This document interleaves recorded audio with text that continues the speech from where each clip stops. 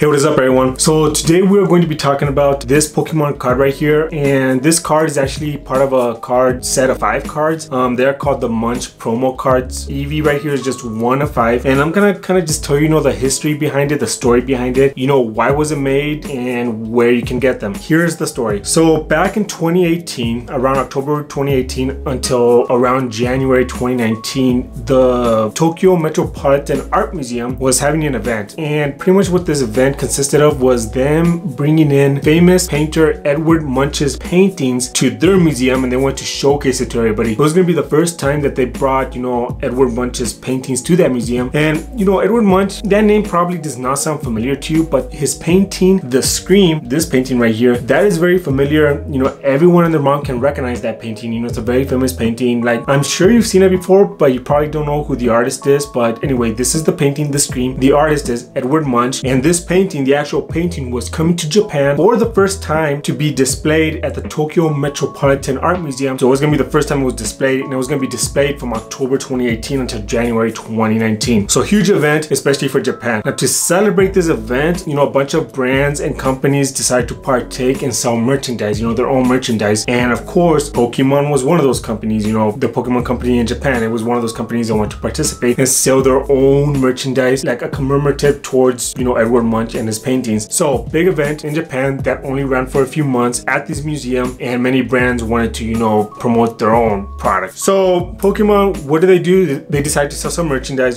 They sold like a bunch of merchandise, and it was merchandise that was based off the painting The Scream. There was like stuffed animals, there was phone cases, postcards, lots of cool little things that you could buy there at the museum just to celebrate, partake in the event. So this is where these cards come into play. The Munch promos. There are 5 cards in total in the Munch promo set. Eevee, Rowlet, Psyduck, Mimikyu, and Pikachu. 5 cards. How do you get these cards? Well, during that time, again, like I said, late 2018 to early 2019, these cards were being given out through various situations, okay? So let me just explain, like the various situations that people had to go through just to get these cards. All right, so the first 3 cards, Eevee, Rowlet, and Psyduck. Now, those 3 Pokemon, those 3 cards specifically, were distributed throughout Japan, throughout the Pokemon centers in Japan. Now, there's many Pokemon centers in Japan, and those 3 cards were given out at those Pokemon centers. So what did you have to do to get one of these cards? Well, all you had to do was go to a Pokemon center during that time period and buy like $10 worth of Pokemon cards, like 2 or 3 packs, and you will pay for your cards, and they'll tell you like, hey, which one do you want? Do you want Eevee? Do you want Rowlet? Or do you want Psyduck? And they just gave it to you. You walked away with a free card, and that's it, man. That's all you had to do was shop at the Pokemon center during that time frame. Now, these cards were the easiest to get. Why? Because anyone who was at the Pokemon center in Japan during that time, they all got a free card as long as you bought Pokemon cards. And pretty much people that didn't want the card or didn't know about the card, they ended up getting one. Like, just imagine, like Timmy's little grandma going to the Pokemon center to buy some souvenirs for little Timmy back at home, picks up like a pack or 2 for little Timmy, and she goes to pay, and then the cashier is like, oh, a free card, here you go,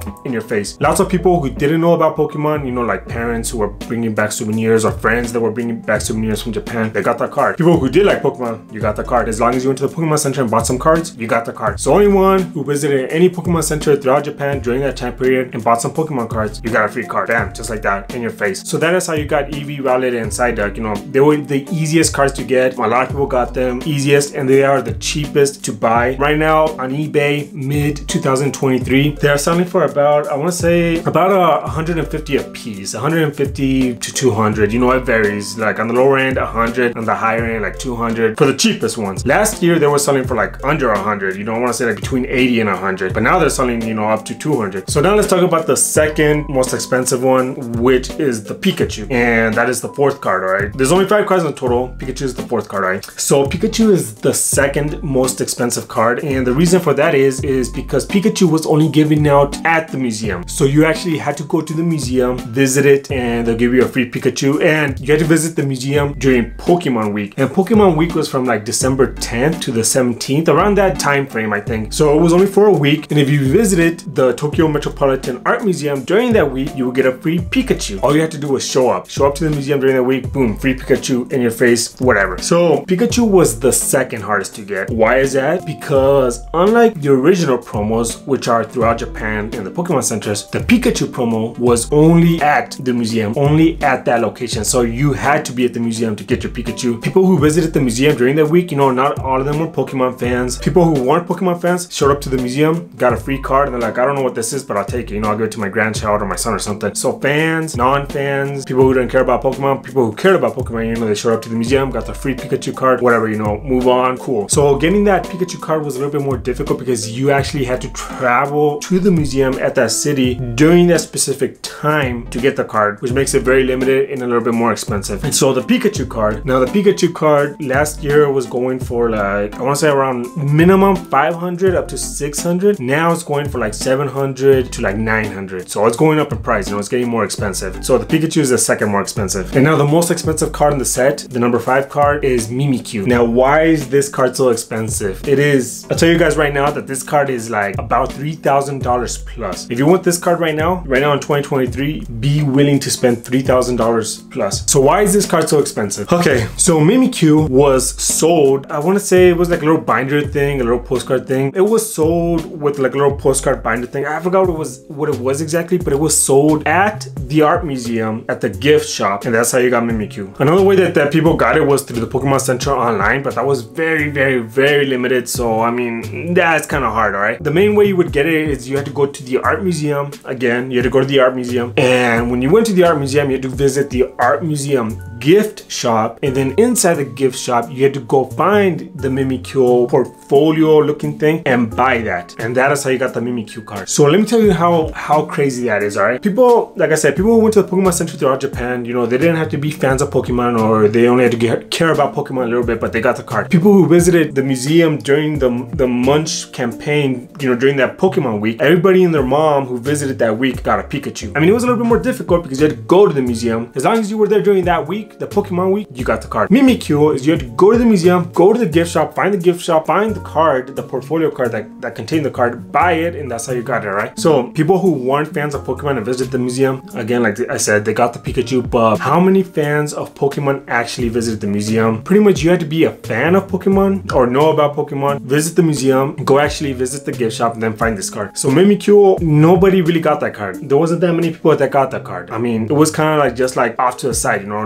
like a lot of people ignored it. A lot of people didn't really pay attention to it. So as you can imagine, that is the most difficult card to get because there wasn't not many people bought them and not many people paid attention to them. And unlike the rest of the 4 cards, unlike Eevee, Rowlet, Psyduck, and Pikachu, they were not handed out. They weren't giving them out to everybody, you know, they weren't just like, here you go, here you go, here you go. Mimikyu was the only card they had to buy at the gift shop at that museum, which makes it the most expensive card in the set. Minimum, as of now, $3,000 up to like 10,000 plus, you know, like if you want like a PSA 10. So yeah, it is insane. It's insane. It's just insane just to think about. So anyway, these cards, as you can see, the artwork is just all based off Edward Munch's famous painting, The Scream. It is very unique because it's a collaboration between Pokemon and Edward Munch, aka the Munch promos, the Pokemon Munch promos. It is a collaboration, which is one of the reasons why these cards are expensive. But the thing is, even though they're expensive now, I do expect them to go way up in price in the future just because it is a historical event. It sounds really nerdy to say about a Pokemon card, but it is a historical event where the Munch paintings came to Japan during a limited period of time, and the Munch promos were given out during that period of time, only in Japan. Even though this card is worth like about 150 bucks, I think it has the potential. These cards, even the cheapest ones, I think they have a lot of potential to go up in price by a lot. Picking one up right now, I wouldn't blame you if you paid like 100, 200 bucks for one of these. You know, they are cool cards. They're very unique, and like I said, they're like historical, so they're really cool to have. In my opinion, I think might be worth picking up. But yeah, I mean, that's all the information I have about these cards. I think I answered all the questions, right? If you do have any more questions about these cards, you know, let me know. I'll drop a comment, but I think I did answer everything. But yeah, anyway,